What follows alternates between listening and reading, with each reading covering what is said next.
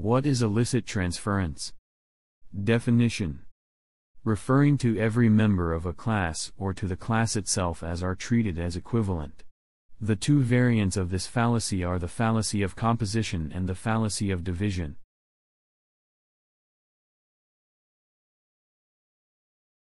Example: fallacy of composition assumes what is true of the parts is true of the whole.